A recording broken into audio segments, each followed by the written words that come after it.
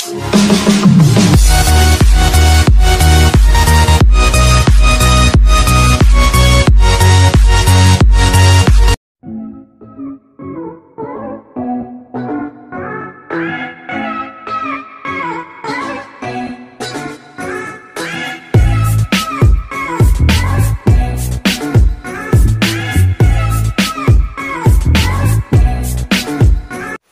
morning guys! Welcome back to my channel.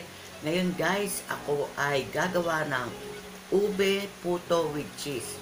Diba guys, kung napapanood nyo yung mga nakaraang kong video, nagluluto ako ng mga ulam, saka pang merienda. Ayun guys, ay itinitinda namin ngayon. Dadagdagan ko yung aming ititinda. Kaya gagawa ako ng puto ube with cheese. Okay guys, later lang. Ito guys, yung mga sangkap ng aking gagamitin. Meron tayo ditong 6 na egg, sugar, white sugar, all-purpose flour. Ito yung gagamitin ko para maging ube ang ating puto. Ube condensed. Yan guys. Vanilla, cheese, and baking powder. Yan, gagamit din tayo dito syempre ng water. At saka itong aking paglalagyan ng gagawin puto.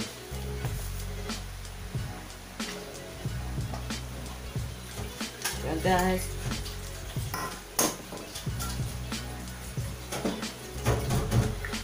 Simulan ko na ang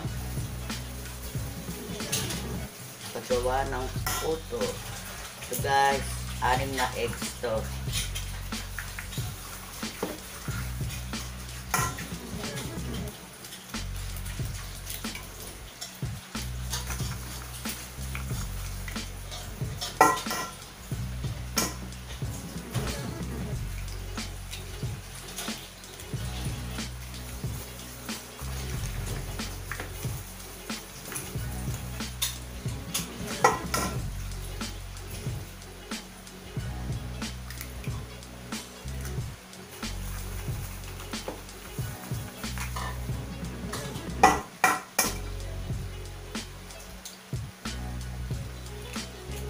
Guys, sabuksan ko na yung 6 na itlog. Tapos, saluin lang natin.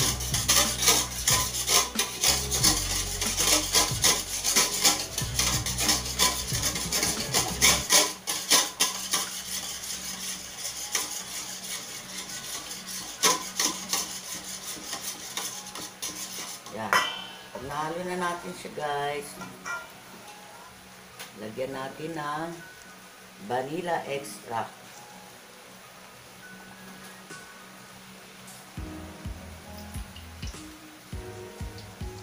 Inubos ko na guys ko. Konti na ang laman ito. Mga 1 kutsara lang guys yun. Tansya-tansya lang.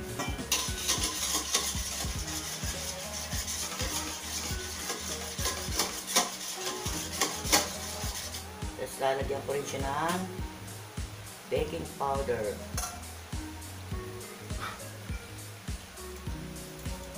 Yan, 1 kutsara lang to guys. Haluin ulit natin hanggang sa matunaw yung baking powder.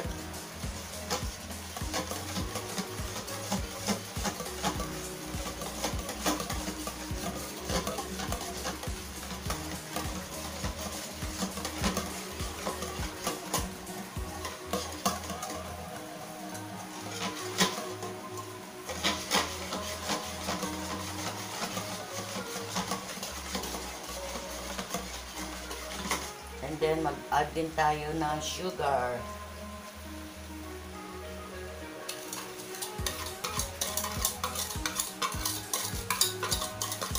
Two cups of sugar to guys. Yan, haluin lang natin ulit.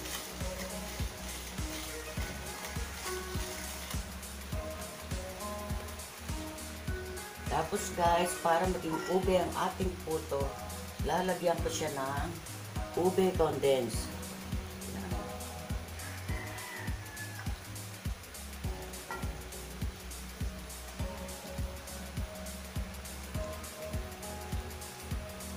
Yan guys, sinalo ko na siya.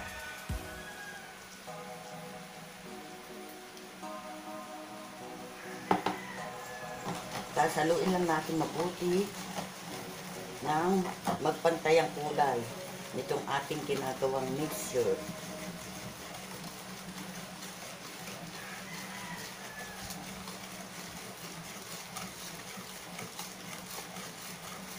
Tapos guys, mag-add tayo ng water.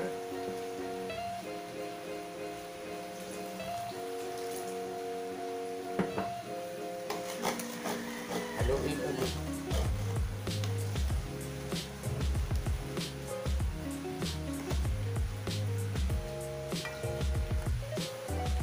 Tapos guys, ilalagay ko na ito all-purpose flour.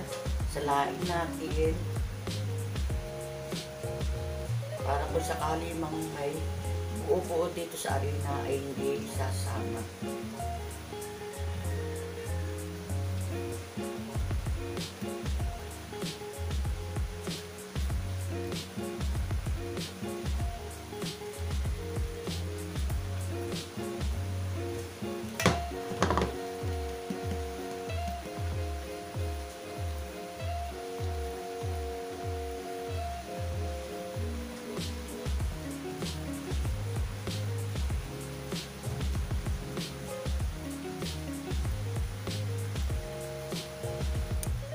Guys, naisalin ko na, nailagay ko na pala yung all-purpose flour dito.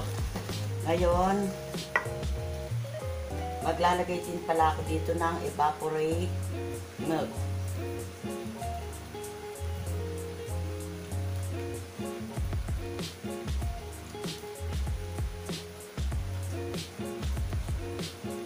Yan, tapos haluin lang natin mabuti.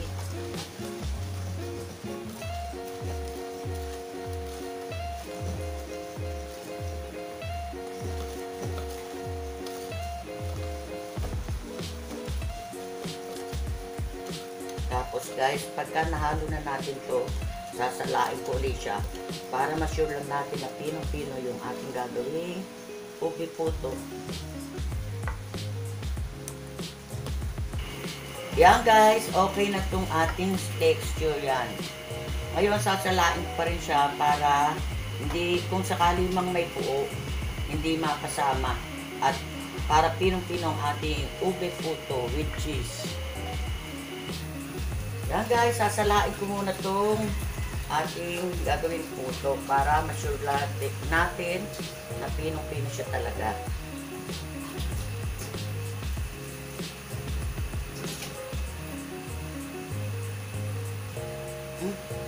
Tapon. Sorry guys, nag-over. Yan guys. Natapon yung kanina eh. Malaki kasi sa laan na ginamit ko. Sorry naman guys, tao lang. Ang aga pa kasi guys. Kaya medyo wala pa ako sa ulirat. Yan. Para masala natin yung mga buo-buo. Malaki kasi guys yung salaan na nagamit ko kanina.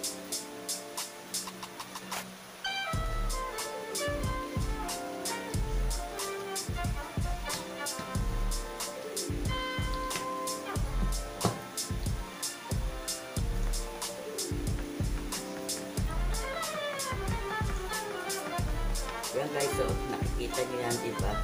Ito yung sinasabi ko para masala yung buo-buo niya.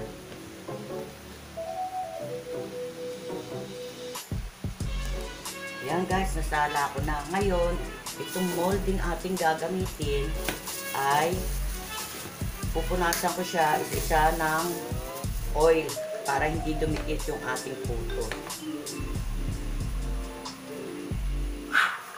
Yan guys, pupunasan ko na isa-isa ng oil itong ating molding gagamitin.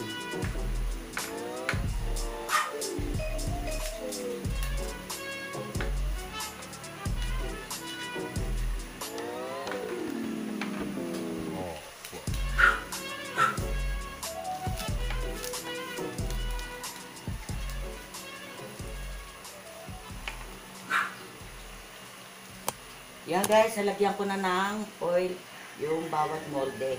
Ngayon, sasalinan ko na siya.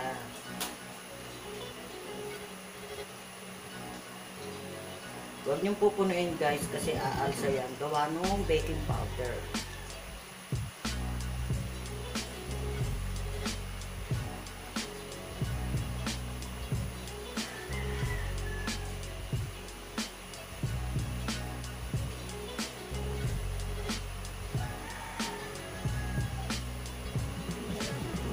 Yan, nagpapakulo na rin ako ng tubig dito sa steamer. Yan guys.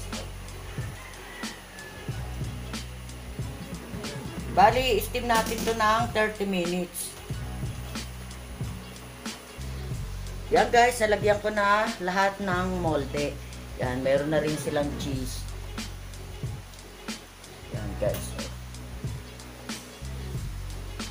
Kumukulo na rin yung tubig ko doon sa ating pag-istiman. Ngayon, ilalagay ko na to.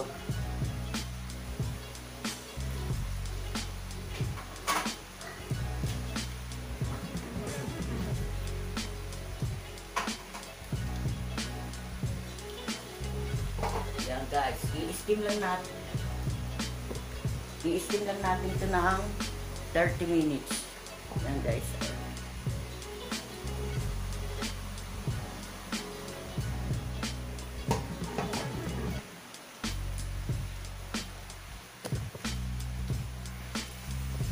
Guys, i-check ko kung luto na ang ating puto. 30 minutes na siya guys. Yan, okay na to guys.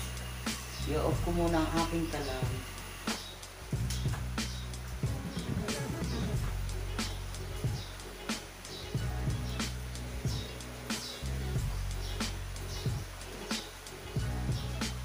Yan guys.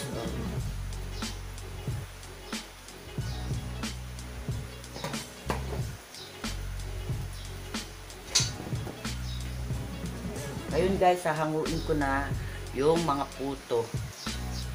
Ito na guys, yung ating ube puto with cheese na nagawa.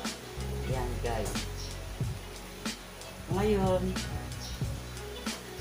titikman ko lang tong isa kung okay ang lasa niya. Yan guys, maliliit lang talaga siya.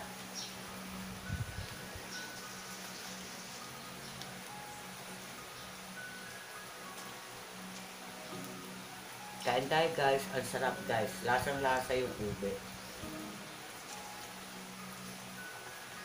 Naging lasa siyang parang maha guys. Hindi pala cake guys. Maha, lasang maha. Ang sarap. Ito na guys, ang finished product ng aking ube puto na naglasa siyang guys.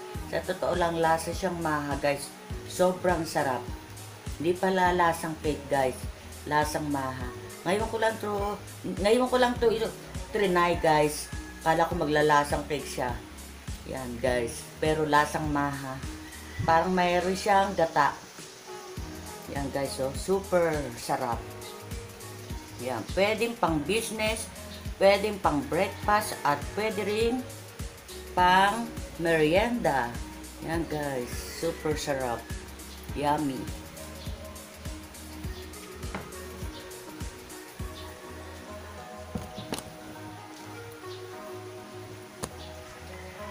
Yan guys, nakatapos na naman ako ng panibagong recipe. Ang ube puto with cheese. O paano guys? Magpapaalam na muli ako sa inyo. At kung bago lang kayo dito sa channel ko, please subscribe. And click nyo lang yung notification bell for more updates of my video. Bye! Keep safe everyone!